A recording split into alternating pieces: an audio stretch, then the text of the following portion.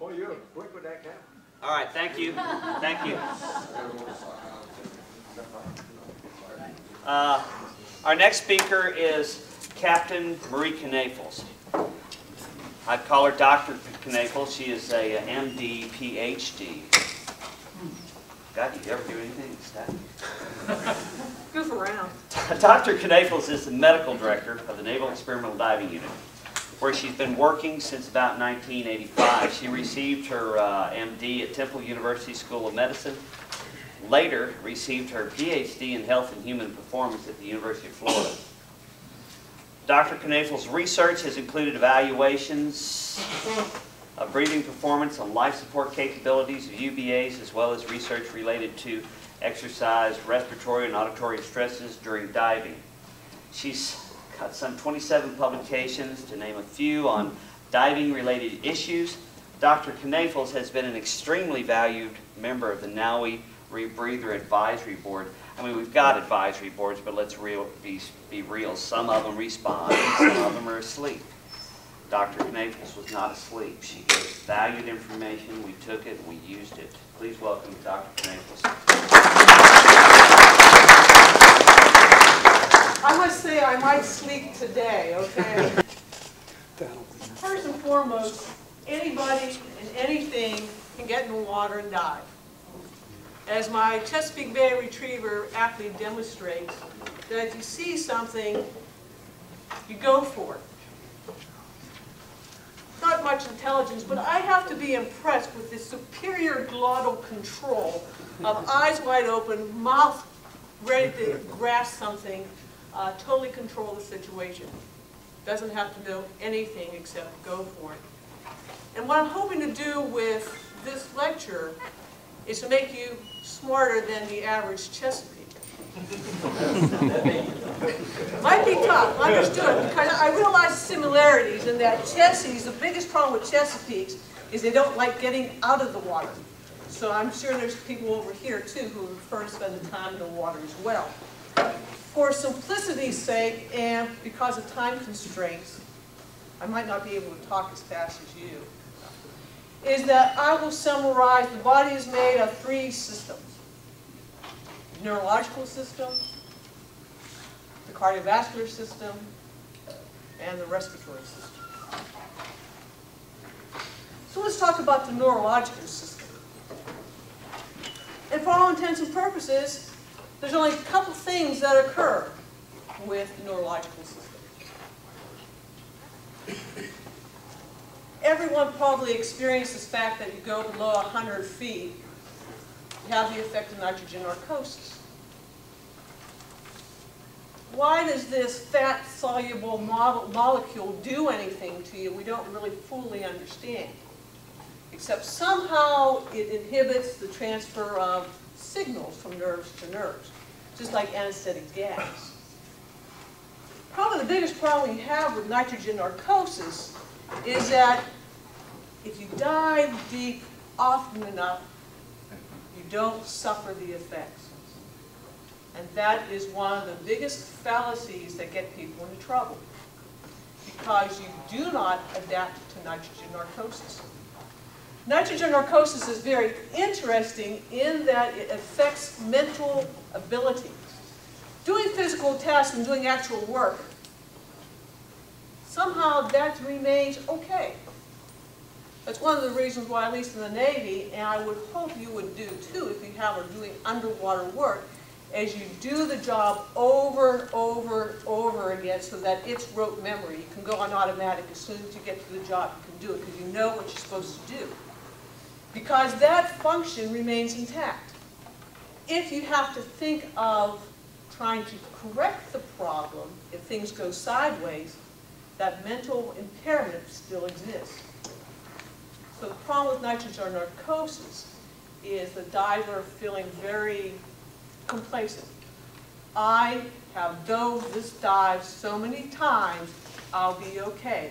It's a narcotic effect, but in reality, you probably get more of a mental impairment with physical exercise than you do even with 5% CO2. However, when you add CO2 at low levels, say up to 2–3%, with nitrogen narcosis, they add together and cause a lot more trouble than you would have by just increased CO2 alone. Oxygen toxicity is another thing that mostly is, people think about the central nervous system, but I'll also mention it can also affect the pulmonary system. Gotta go back to my notes. Like I said, 3 hours is kind of mental deficiency time. Pulmonary oxygen toxicity. Now, I think Dr. Lambertson is the best way of looking at oxygen toxicity in general. It's not toxicity, it's poisoning. It's called for what it's worth. Just like any drug, oxygen is a drug. It has a dose-response curve. And if you look at dose-response curve, it's essentially what this is just trying to demonstrate. You give higher doses, you're going to have more of an effect. Lesser doses, you still get an effect, but it takes time to see those effects.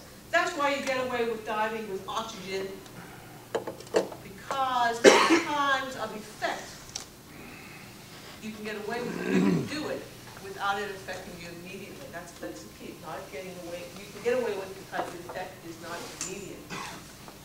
What's happening? Oxygen, just by pure metabolism, in order to make energy within your body, you have the production of what we call oxygen-free radicals. You probably hear about antioxidants, vitamin D and all this other good stuff. Oxygen-free radicals are very destructive molecules, and because of that, and they are the natural occurring things of metabolism, your body does have defense mechanisms to take care of them.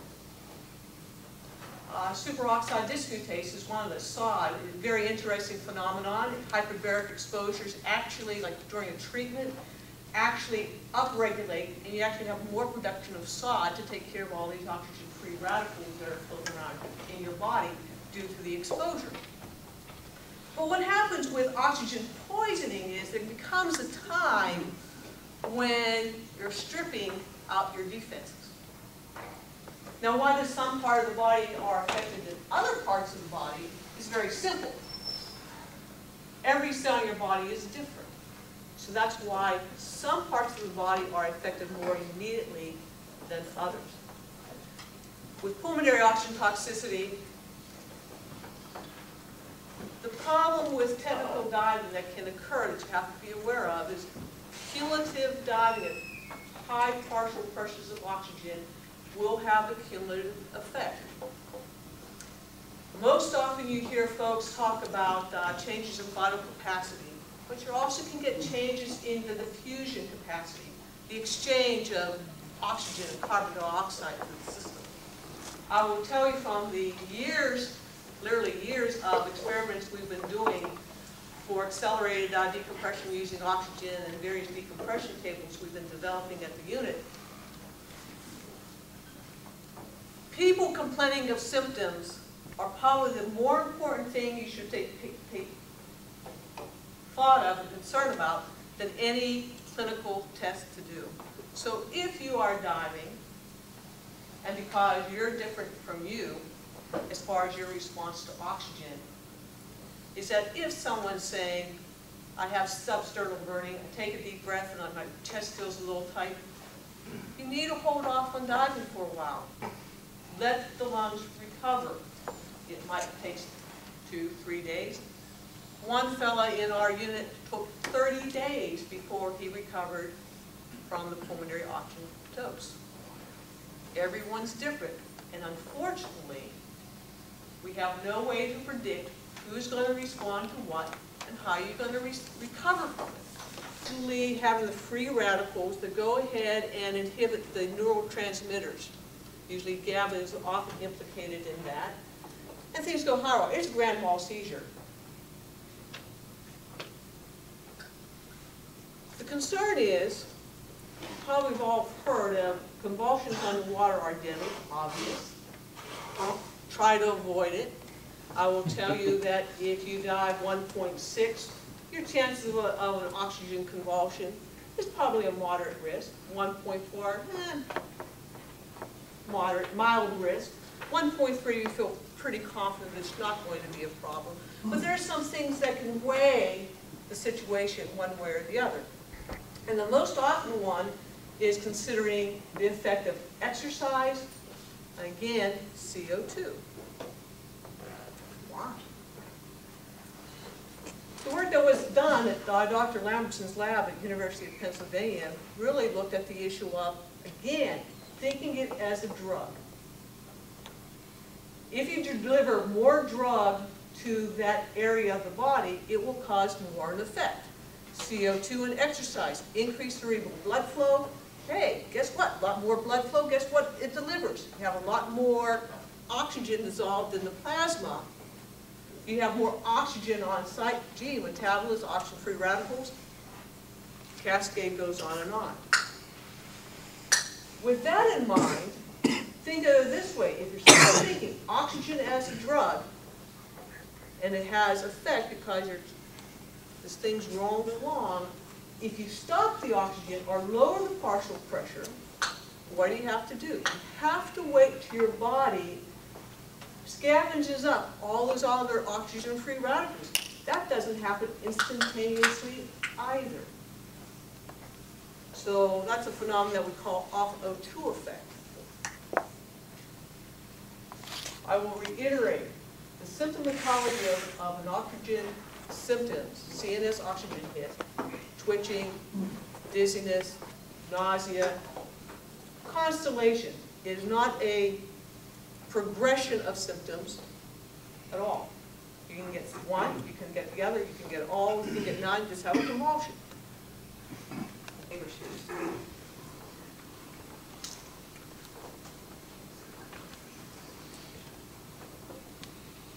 Most often when you talk about diving bradycardia, the lowering of the heart rate with diving, is really most often associated with breath-hold diving. You have changes in the ECG, and you have all this and that and the other thing, you know, and as you can see, I'm not making a big deal about it because clinically it's not a big deal about it anyways. Okay.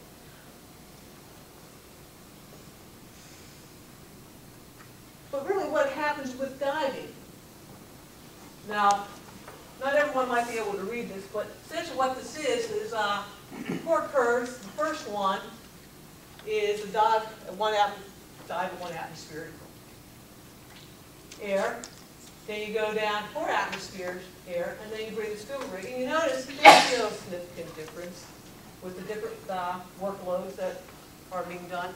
So diving bradycardia is really a phenomenon of breath-hold diving from the literature that I've been able to find.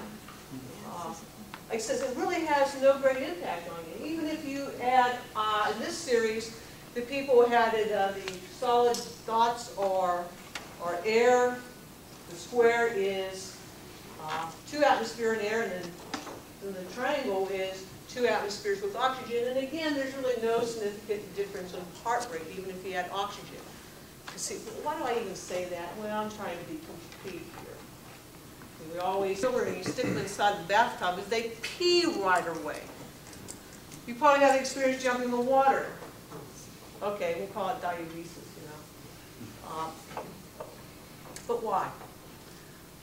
Standing here, my whole cardiovascular system is working against gravity.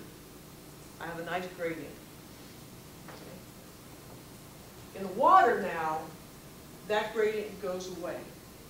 So where does the blood go? Well, it just kind of flows everywhere it wants to, and it likes to go here, into the central area, the largest area that you can fill up.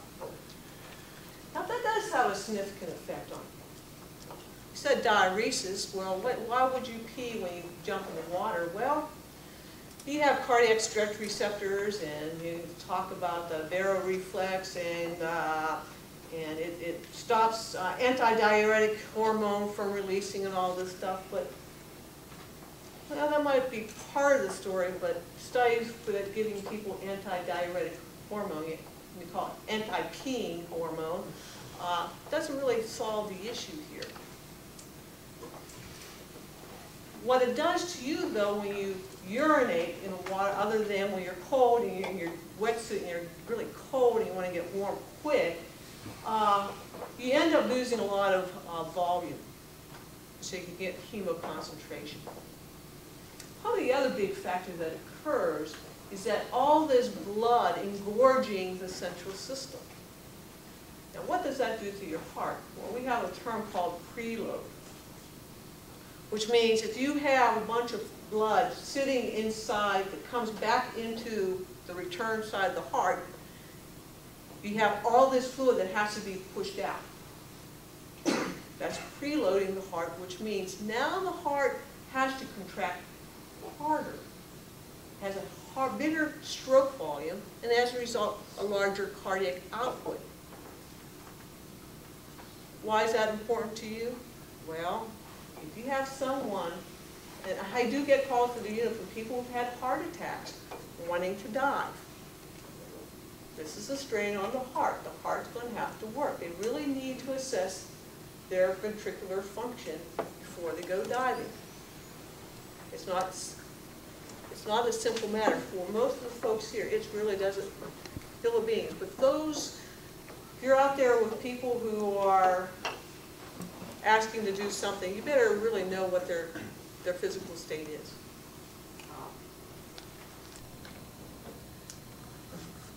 Granted, that does not happen very frequently at all in diving. It has been associated with free swim meters as well. So it's not just something, it's something I bring to you because it's the symptoms of difficulty breathing, constriction, can't get the breath while they're at the bottom, before they ascend. Differential diagnosis of pulmonary symptomatology. So pulmonary edema is a real event. Think about it, what can you do? Well, just like everything. Give them oxygen, get them to the hospital, figure it out later. Oxygen can also shut down or reduce the level of red blood cells that your body can produce. Because why do I need to? Your body's kind of lazy. Diver, forget it. But it's for completeness. In case someone asks you about it. You know how some students are, they always like to read a little tidbit and see if they can catch you. Civilian students are just like Navy students. You don't tell me they're not. Subject I'm a little bit more familiar with is the rest. I like to think as the ventilatory system, because really the only aspects that we're concerned about is ventilation, getting the gases in and out. And there's several loads that everyone is exposed to. Well, those who go open circuit are probably not exposed to elastic loads. If you are diving semi-closed and closed circuits, you will have the elastic load as well. So let's talk about some of these. Hydrostatic load. The easiest way to look at hydrostatic load is the way Dr. Lundgren has presented it as. It is the difference between the breathing gas source and the lung pressure centroid. Gee, that's a mouthful. Yeah, it's that theoretical area somewhere here, 13 centimeters down, 7 centimeters back. A hypothetical place where all the pressures within your lungs are zero. So as a result, on the surface, breathing gas source here, lung pressure centroid, you have to pull that gas down because this is a higher pressure. You have to pull it down. It's a negative pressure. Scuba regulator. Get under the water. You still have, here's your breathing gas source. The tank's on your back. The breathing gas source is right here.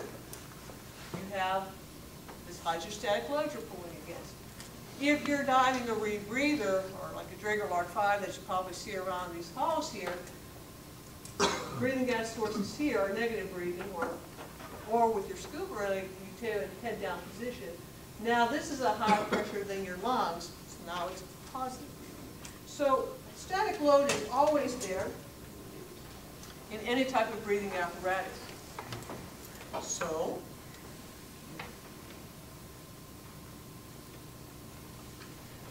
the big problem with hydrostatic loads is you don't like foam. Well, not completely. like I said, a negative load you find, as it says, harder to inhale, positive, hard to exhale. Just think about the pressure difference. Higher pressure, less, harder, because you've got to suck it. Okay. Well, how much pressure can you get away with? Well, Dr. Thoman and company went up to the University of New York at Buffalo, and they have what they call the Buffalo Wall, and basically they looked at ranges of negative 20 centimeters of water. We're not talking big pressure here, guys. Centimeters of water. Up to about 30, plus 30 centimeters of water. And they found that really people kind of like that little bit. Whether or not he consciously was controlling his breathing pattern, I couldn't say. He doesn't really remember. But there are some people who will not compensate for CO2. And those are the people that run into problems. And there's no way to fully predict, other than going to a laboratory. There's some studies you can do to see if somebody is responsive to CO2 or not. Quite frankly, I don't think anyone here probably ought to go through the evolution to see if they're qualified to die, if they're smart. They just, I mean, that's the reason why I'm giving this lecture, to try to give you some ideas of what's going on in your body so you don't put yourself in harm's way. Recognize what you have to do and do it. What do I have next? Again, what I've been harping on the fact is CO2 builds up in the body. It's open circuit scuba with a semi-closed. You will, CO2, though a ventilatory driver of respiration on the surface, does not drive ventilation at depth because your respiratory, I should say, your ventilatory system is lazy. Okay.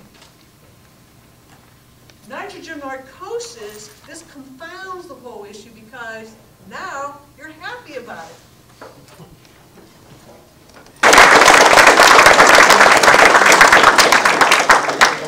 Okay, let's take a 7-minute break.